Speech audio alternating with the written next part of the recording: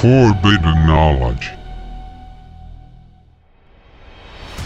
How to open a stargate portal.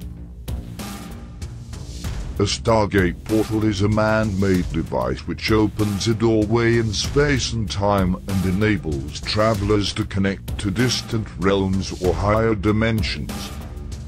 NASA has discovered that portals exist naturally around the Earth. Accessing them with a device may therefore be much easier than first thought. Known as X-points, portals are born from the mingling of Earth's magnetic field with incoming solar winds. It is where the Sun and Earth become connected by an uninterrupted path. These portals open and close a dozen times each day. Magnetic reconnection, magnetic lines of force from the Sun and Earth crisscross and join to create the openings. X-points are where the crisscross takes place. In essence, these are wormholes in space. Pyramids have long been associated with being used as stargates for pharaohs after death. With the capacity to generate a torsion field from within its structure, pyramids can focus Earth's vibrational energies towards their apex into a beam. In 2011, Semir Osmanajek had the Bosnian Pyramid of the Sun tested for infra and ultrasonic sound. An energy beam was detected that was 13 feet in radius and measured 28 kHz. This is the same frequency Ralph Ring discovered in his acoustical levitation experiments while in the military. Further experiments by Dr. Slobodan Misdrak from 2010 to 2012 showed that the source of the 10 kilowatt ultrasound energy beam from the Pyramid of the Sun is a metallic plate beneath the pyramid, at a depth of 2,440 meters or approximately 1.86 miles. On some level, pyramids seem to operate like giant radio receivers. But instead of collecting radio frequencies, they collect Schumann frequencies from the ionosphere. A radar image of the UV coverage by the telescope in Kunming, China, shows that it forms a kind of eye at its center. This has many symbolic implications, as we shall see. The word pyramid comes from the prefix pyre, meaning fire, and the suffix mid, meaning middle. When combined together, they form the concept fire in the middle. Les Brown describes this middle as the root or first dimension. Dr. Patrick Flanagan believes the 5 angles of the pyramid project a beam of radiation towards the center into what he refers to as biocosmic energy. Joe Parr describes it as the place where mass particles emanate from. Mathematically, it is the geometric center of the pyramid. Dan Davidson spent 35 years of personally funded research into finding how shapes and different materials convert universal ether into other forces and energies. In his book, Shape Power, a pyramid's shape acts like a lens, focusing the Earth's magnetism. The reason the pyramid shape is the best at focusing energy in this way is because on the atomic level, the abundant element carbon, which is the basis of all known life in the universe, uses a tetrahedron shape in making organic compounds. The fire in the middle concept has been incorporated into the fields of mathematics and physics. Marco Rodin's symbol for enlightenment has this concept buried deep in his vortex-based mathematics where number represents geometry. He calls it the primal point of unity. Rodin's powerful symbol has been compared against other secret symbols, like the Freemasonry symbol for the square and compass, and the Masonic tattoo of a sun in the middle of a triangle, with an eye at the top, surrounded by an Ouroboros. In the 12th century, the shield of the Trinity diagram orientates the triangle upside down, while a related tetragrammaton puts the face of God in the center. Churches all over Europe use this symbol. In the 5th chapel of the Palace of Versailles, France, a tetragrammaton has a triangle with the 4-letter name of God, written in Hebrew in the center, and enclosed by a circle. While the circle represents unbroken perfect symmetry, Jopar defines it as the energy bubble, or pyramid orb a pyramid creates when it is energized. Marco Rodin defines the bubble as a torus. In either case, it represents the physical manifestation of energy, in 3 spatial dimensions. One of the more profound representations of the fire in the middle concept is derived from the tetractors. This 10-point pyramid, arranged in 4 rows, was believed by Pythagoreans to be at the root of all nature. The capstone, or top point, was considered to be divine, as it alone touches the heavens. Each row of numbers represents a different spatial dimension, and one of the 4 elements, while pairs of rows could be read as musical ratios. The tetractys embraces within itself in seed-like form the principles of the natural world, the harmony of the cosmos, the ascent to the divine, and the mysteries of the divine realm. The Kabbalah uses a tetragrammaton tetractors to manifest the 72 emanations of God. Read right to left, the number equivalents of the letters are translated as follows: I equals 10, H equals 5, and V equals 6. Once the sum of each letter is added together, the great name, written symbolically as IHVH, becomes fully manifested. According to the Kabbalah, mankind must climb the tetragrammaton through spiritual healing in order to reunite with the Creator. Both the seed of life and Marco Rodin's fingerprint of God can be combined with Pythagoras' 10-point tetractors. This perfect fit between mathematics, music and geometry has already been extended into the discipline of physics. In the eightfold way, baryons of up, down and strange quarks are arranged in a decouplet. In the standard model, a 3-dimensional tetrahedron could be constructed for all 16 elementary particles of matter. The Higgs boson, which gives mass to the 16 elementary particles, is inscribed as a circle while the photon is inscribed as a hexagon. The gluon is positioned in the center. Both parity and the 3 generations of matter can now be easily understood in terms of its location inside this tetrahedron. The 6 quarks in the standard model are an indication of the higher dimensions of space. Coincidentally, a stargate requires 6 points to define and address all location in 3-dimensional space. 2 points for the x-axis, 2 for the y-axis and 2 points for the z-axis. In the theoretical framework of string theory, 6 extra dimensions are said to be compactified while the 3 spatial dimensions are not. Time is also considered as an extra dimension. While it might sound strange for a bosonic string theory to require 26 space-time dimensions, and superstring theory to require 10 space-time dimensions in order to be consistent, these 2 numbers already occur in the top and bottom of the Kabbalah tetragrammaton tetractors. What is more amazing is how the Kaliya manifold, with Ricky Flatness string theorists use, resembles the 2-headed God. A God of duality, like harmony and chaos, or possibly the outer and inner world which are separated from being united together.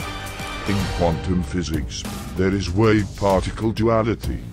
If this 6-dimensional manifold of duality is put into the tetractors, in place of the 6 points which make up the hexagon, a familiar image emerges. a sphinx sitting in front of a pyramid. What does this mean? It represents mankind's desire to join with God, by overcoming the duality created by the lower human self which feels separated from the higher spiritual self. The seed of life is formed from 7 circles being placed with 6-fold symmetry, forming a pattern of circles and lenses. To a religious person it depicts the 6 days of creation. To a physicist, it represents lines of interference of a triple envelope from a sympathetic resonance. To a mathematician, 3 points of propagation form a vertex for our triangle. Where the circular waves all meet, becomes its geometric center. To a thelemite, all 6 points of propagation form a unicursal hexagon with a 5-petaled flower in the center symbolizing a pentacle. To a practitioner of magic, it represents a planetary hexagram with the sun representing true will in the center. To an enlightened person, all 6 points of propagation form a Merkaba, or vehicle of ascension. The fire in the middle of the Merkaba is the navel chakra, or sacral plexus near the navel area. It is associated with the womb, or center of creation. The concept of the fire in the middle was not exclusive to pyramids. Stone circles also have the power to concentrate vibrational energy into the middle, or center. The most well-known stone circle is Stonehenge near Amesbury. The outer ring of sarsen stones are made up of high silica sandstone, which is composed of quartz. Quartz crystals have a piezoelectric quality. The asymmetry of its atomic groups makes silica an effective transducer for converting mechanical energy into electrical energy. Sound waves are mechanical energy. The sarsen trilithons behave as tuning forks. In fact, the trilithons could be thought of as tuning fork crystals. A tuning fork oscillator will resonate close to its target frequency according to how it was cut. They therefore could keep an ultrasonic beam steady for communication. If a spherical stone was placed in the center of Stonehenge, it could act as an optical lens or radio receiver for the sympathetic resonances created between the trilithons. In 2012, several bluestones have been tested at the site and found to sound like metallic bells, drums and gongs. Both 432 Hz and 360 Hz were measured at the site. Both the harmonics of the Schumann frequency 7.83 Hz. A sacred chant of specific tones will cause all the surrounding stones to resonate. Constructive and destructive interference patterns form around the stones. Systematic experiments held in the King's Chamber of the Pyramid of Giza in 1997 by John Stuart Reid showed how the Eye of Horus symbol appeared as a vibrational tone within the sarcophagus. When struck, the sarcophagus sounds like a gong due to its 2-to-1 ratio. In 1620, Inigo Jones was instructed by King James I to map Stonehenge. In keeping with his classic tastes, his plan changed the U-configuration of the inner trilithons into an elegant hexagon. His mapping fits well with the hexagon-shaped cymatics pattern, which demands symmetrical geometry. If Stonehenge was utilized as a place for harnessing Schumann frequencies from the ionosphere, its circular dimensions are perfectly suited to function like a human eye. A human eye uses a biconvex lens to refract light and focus it into an X-point on the retina. This is where the real image of the object of interest materializes. Notice that the shape of the beam of light emanating from the convex lens forms a pyramid, or triangular shape, until it reaches the focal point.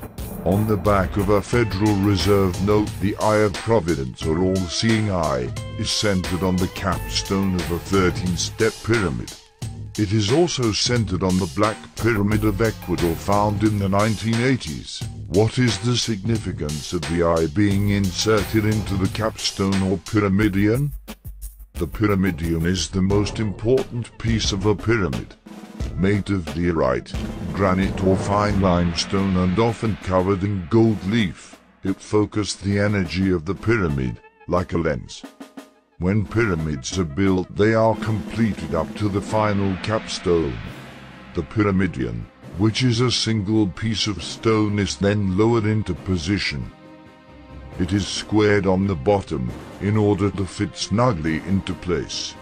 Once placed on top of a pyramid, it allowed an open connection into higher dimensions, or spiritual realm. Pyramids from around the world have their pyramidions removed in order to prevent anyone from connecting with higher dimensions. For example, the Pyramid of the Sun in Bosnia has no pyramidion. It was removed by the builders even before it was buried under layers of soil to hide it. The ultrasonic beam emanating from the Pyramid of the Sun is therefore not focused. The pyramids of Khufu and Khafre have had their internal components removed. One of these components was a jade with human hands holding a crystal orb. In 1970, one such orb was found in an underwater chamber by Ray Brown in a crystal pyramid in the Bermuda Triangle. Inside this crystal orb are the images of the pyramidion, a symbol which represents power and completeness.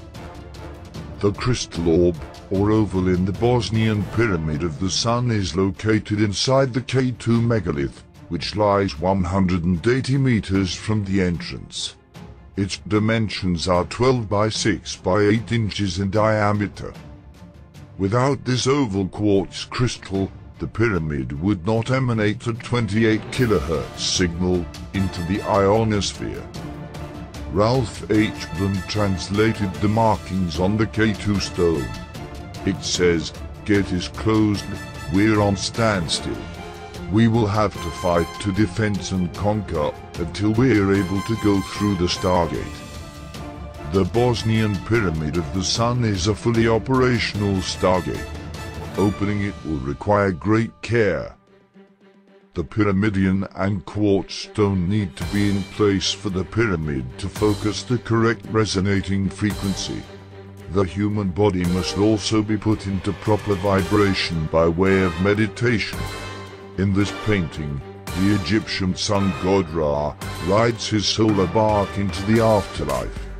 Notice 7 rays of light are coming out of the sun. These represent the 7 chakras of the body. Here is a frequency chart for the 7 chakras. Since pyramids are tuned to Schumann frequencies, the human body must also be tuned to them in order to travel through the stargate. Joe discovered, in his pyramid experiments, that neutrinos passing between the Sun, Earth and the constellation of Orion increases only at certain times of the year. Specifically, December the 13th to 16th and at peak times of the 11-year sunspot cycle, when neutrinos are created by the Sun in far greater amounts. It is at these times when the pyramid will enter into hyperspace.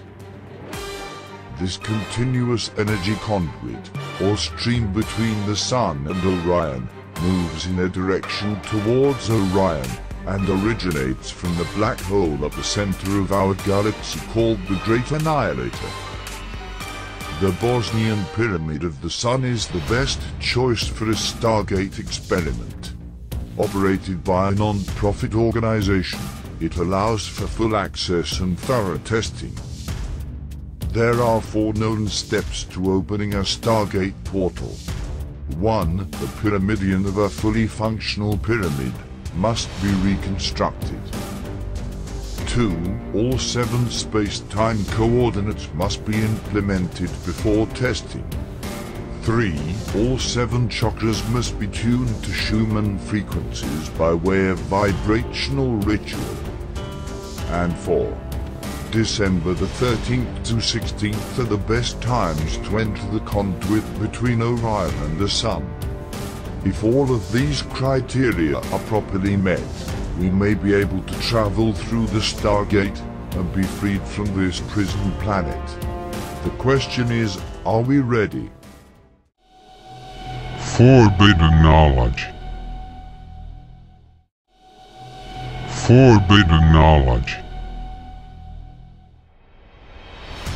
How to open a stargate portal. A stargate portal is a man-made device which opens a doorway in space and time and enables travelers to connect to distant realms or higher dimensions. NASA has discovered that portals exist naturally around the Earth. Accessing them with a device may therefore be much easier than first thought. Known as X-points, portals are born from the mingling of Earth's magnetic field with incoming solar winds. It is where the Sun and Earth become connected by an uninterrupted path. These portals open and close a dozen times each day. Magnetic reconnection, via magnetic lines of force from the Sun and Earth, crisscross and join to create the openings. X-points are where the crisscross takes place. In essence, these are wormholes in space. Pyramids have long been associated with being used as stargates for pharaohs after death. With the capacity to generate a torsion field from within its structure, pyramids can focus Earth's vibrational energies towards their apex into a beam. In 2011, Semir Osmanajek had the Bosnian Pyramid of the Sun tested for infra and ultrasonic sound. An energy beam was detected that was 13 feet in radius and measured 28 kHz. This is the same frequency Ralph Ring discovered in his acoustical levitation experiments while in the military. Further experiments by Dr. Slobodan Misdrak from 2010 to 2012 showed that the source of the 10 kilowatt ultrasound energy beam from the Pyramid of the Sun is a metallic plate beneath the pyramid, at a depth of 2,440 meters or approximately 1.86 miles. On some level, pyramids seem to operate like giant radio receivers. But instead of collecting radio frequencies, they collect Schumann frequencies from the ionosphere. A radar image of the UV coverage by the telescope in Kunming, China, shows that it forms a kind of eye at its center. This has many symbolic implications, as we shall see. The word pyramid comes from the prefix pyre, meaning fire, and the suffix mid, meaning middle. When combined together, they form the concept fire in the middle. Les Brown describes this middle as the root or first dimension. Dr. Patrick Flanagan believes the 5 angles of the pyramid, a 6-dimensional manifold of duality, is put it into the tetractors, in place of the 6 points which make up the hexagon. A familiar image emerges: a sphinx sitting in front of a pyramid. What does this mean? It represents mankind's desire to join with God, by overcoming the duality created by the lower human self which feels separated from the higher spiritual self. The seed of life is formed from 7 circles being placed with 6-fold symmetry, forming a pattern of circles and lenses. To a religious person it depicts the 6 days of creation. To a physicist, it represents lines of interference of a triple envelope from a sympathetic resonance. To a mathematician, 3 points of propagation form a vertex for a triangle. Where the circular waves all meet, becomes its geometric center. To a Thelemite, All 6 points of propagation form a unicursal hexagon with a 5-petaled flower in the center symbolizing a pentacle. To a practitioner of magic, it represents a planetary hexagram with the sun representing true will in the center. To an enlightened person, all 6 points of propagation form a Merkaba, or vehicle of ascension. The fire in the middle of the Merkaba is the navel chakra, or sacral plexus near the navel area. It is associated with the womb, or center of creation. The concept of the fire in the middle was not exclusive to pyramids. Stone circles also have the power to concentrate vibrational energy into the middle, or center. The most well-known stone circle is Stonehenge near Amesbury. The outer ring of sarsen stones are made up of high silica sandstone, which is composed of quartz. Quartz crystals have a piezoelectric quality. The asymmetry of its atomic groups makes silica an effective transducer for converting mechanical energy into electrical energy. Sound waves are mechanical energy. The sarsen trilithons behave as tuning forks. In fact, the trilithons could be thought of as tuning fork crystals. A tuning fork oscillator will resonate close to its target frequency according to how it was cut. They therefore could keep an ultrasonic beam steady for communication. If a spherical stone was placed in the center of Stonehenge, it could act as an optical lens or radio receiver for the sympathetic resonances created between the trilithons. In 2012, several bluestones have been tested at the site and found to sound like metallic bells, drums and gongs.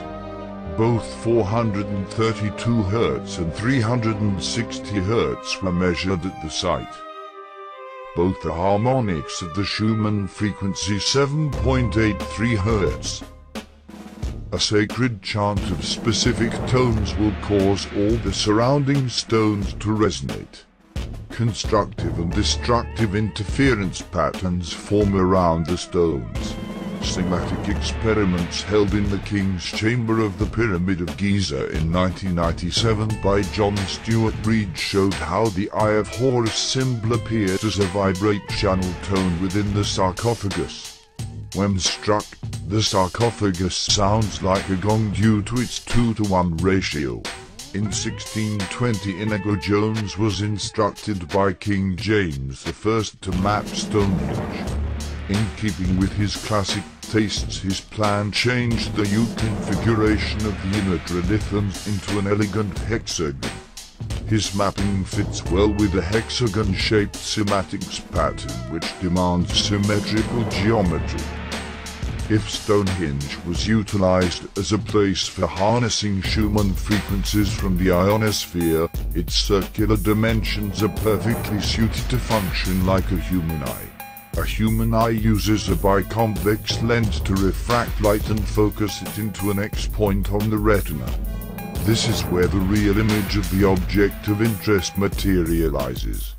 Notice that the shape of the beam of light emanating from the convex lens forms a pyramid, or triangular shape, until it reaches the focal point. On the back of a Federal Reserve note, the Eye of Providence, or all-seeing eye, is centered on the capstone of a 13-step pyramid.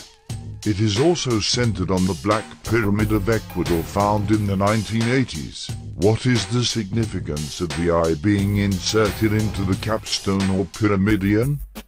The pyramidion is the most important piece of a pyramid. Made of diorite, granite or fine limestone and often covered in gold leaf, it focused the energy of the pyramid, like a lens. When pyramids are built, they are completed up to the final capstone. The pyramidion, which is a single piece of stone, is then lowered into position. It is squared on the bottom, in order to fit snugly into place. Once placed on top of a pyramid, it allowed an open connection into higher dimensions, or spiritual realm. Pyramids, from around the world have their pyramidions removed in order to prevent anyone from connecting with higher dimensions. For example, the Pyramid of the Sun in Bosnia has no pyramidion. It was removed by the builders even before it was buried under layers of soil to hide it. The ultrasonic beam emanating it formed the principles of the natural world, the harmony of the cosmos, the ascent to the divine, and the mysteries of the divine realm.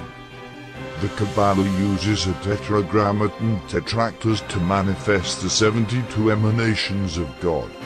Read right to left, the number equivalents of the letters are translated as follows: I equals 10, H equals 5, and V equals 6. Once the sum of each letter is added together, the great name, written symbolically as IHVH, becomes fully manifested. According to the Kabbalah, mankind must climb the tetragrammaton through spiritual healing in order to reunite with the Creator. Both the seed of life and Marco Rodin's fingerprint of God can be combined with Pythagoras' 10-point tetractors. This perfect fit between mathematics, music and geometry has already been extended into the discipline of physics. In the eightfold way, baryons of up, down and strange quarks are arranged in a decouplet. In the standard model, a three-dimensional tetrahedron could be constructed for all 16 elementary particles of matter. The Higgs boson, which gives mass to the 16 elementary particles, is inscribed as a circle while the photon is inscribed as a hexagon. The gluon is positioned in the center. Both parity and the three generations of matter can now be easily understood in terms of its location inside this tetrahedron. The 6 quarks in the standard model are an indication of the higher dimensions of space. Coincidentally, a stargate requires 6 points to define and address all location in 3-dimensional space. 2 points for the x-axis, 2 for the y-axis and 2 points for the z-axis. In the theoretical framework of string theory, 6 extra dimensions are said to be compactified while the 3 spatial dimensions are not. Time is also considered as an extra dimension. While it might sound strange for a bosonic string theory to require 26 space-time dimensions, and superstring theory to require 10 space-time dimensions in order to be consistent, these two numbers already occur in the top and bottom of the Kabbalah tetragrammaton tetractors. What is more amazing is how the Kaliya manifold, with Ricky Flatness string theorists use, resembles the two-headed God. A God of duality, like harmony and chaos, or possibly the outer and inner world which are separated from being united together. In quantum physics, there is wave-particle duality. If this projects a beam of radiation towards the center, into what he refers to as biocosmic energy, Joe Parr describes it as the place where mass particles emanate from. Mathematically, it is the geometric center of the pyramid. Dan Davidson spent 35 years of personally funded research into finding how shapes and different materials convert universal ether into other forces and energies. In his book, Shape Power, a pyramid's shape acts like a lens, focusing the Earth's magnetism. The reason the pyramid shape is the best at focusing energy in this way is because on the atomic level, the abundant element carbon, which is the basis of all known life in the universe, uses a tetrahedron shape in making organic compounds. The fire in the middle concept has been incorporated into the fields of mathematics and physics. Marco Rodin's symbol for enlightenment is this concept buried deep in his vortex-based mathematics where number represents geometry. He calls it the primal point of unity.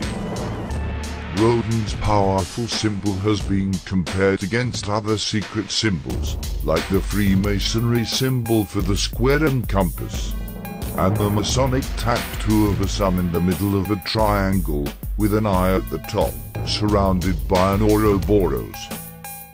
In the 12th century, the shield of the Trinity diagram orientates the triangle upside down, while a related tetragrammaton puts the face of God in the center. Churches all over Europe use this symbol.